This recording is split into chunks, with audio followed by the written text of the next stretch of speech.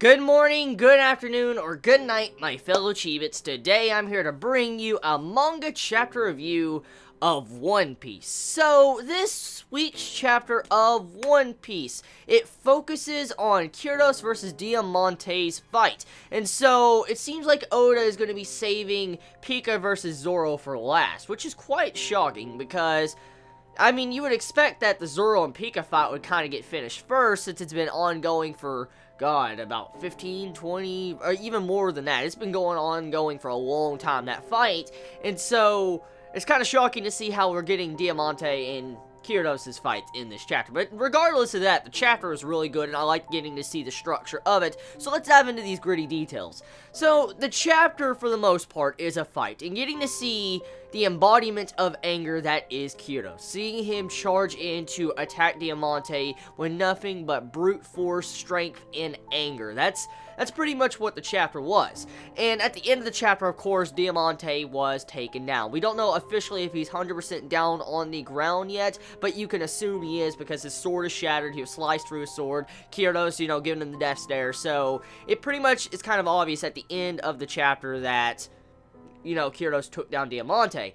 But the thing is, okay, the main points of this chapter, I really liked it. I liked how Oda, once again, tried to flesh out Kyros' character and showcase the actual characterization and development Kyros has gotten through the journey of this arc. Like, one main central point of Dressrosa was Kyros and Rebecca. They were the two main iconic characters from this arc, besides, you know, Barto and then Sabo. But the main two iconic characters of this arc would be, you know, Kyros and Rebecca. And we got to see a lot of development and a characterization to Kyros, the toy soldier, and also with Rebecca. And I like how in this chapter Oda placed in these little flashbacks to really showcase what type of development and different things has happened to Kyros through his journey of this arc. And I have to say, I really like how Oda did that, because it really added emotions to the chapter, because I know when we finally get to this chapter in the anime, oh dude, it's gonna be sad, because usually when it comes to the anime One Piece, they can nail sad chapters. When it comes to sad chapters or sad flashbacks, usually Toei Animation could actually nail these type of chapters really well for some reason, and I can't wait to see this chapter animated, because the chapter's flow had flashbacks in between some of these scenes, along with how Kyros was determined to walk to Diamante. You see him walking with one leg, and you gotta love the overall, you know, meaning behind his leg when he lost his leg and stuff like that. Just these little, you know, like, slight hints to Kyros' character, like this little build-up to his character that we have seen through the majority of this arc, like, you know, the meaning behind his leg, you know, him losing his leg. He's like, I don't feel regrets for losing my leg. I am happy I lost my leg. It was for a person I loved and cherished. And to see how he states that even though he's in a corner because of his leg, that right there is admirable. Like, I admire Kyros a lot as a character to be able to still be happy that he lost a leg for his loved one.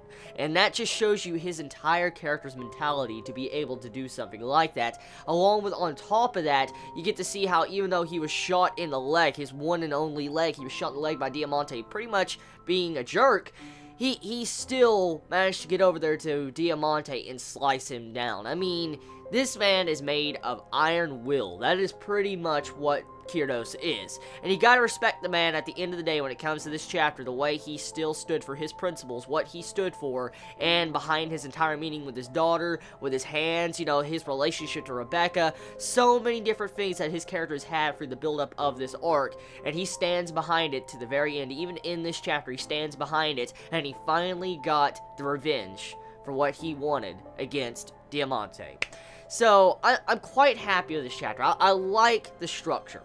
Like I said, Oda did a really, really good job when it came to the flashbacks, to the development, to showcasing all the actual trauma and issues that Kyros and even slightly what Rebecca went through this arc.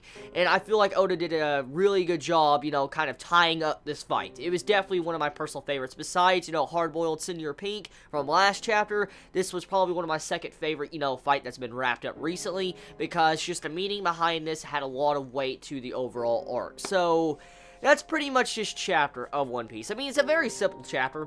At the end of the day, you get to see, you know, Kyros walking through iron spikes coming and raining down him. He's walking. Just, there's a lot of different details you could pick from this chapter, but I just love the, you know, way Kyros stood by his principles to the very end in this chapter, to that fight. That was That's beautiful. Really beautiful. So, tell me your thoughts.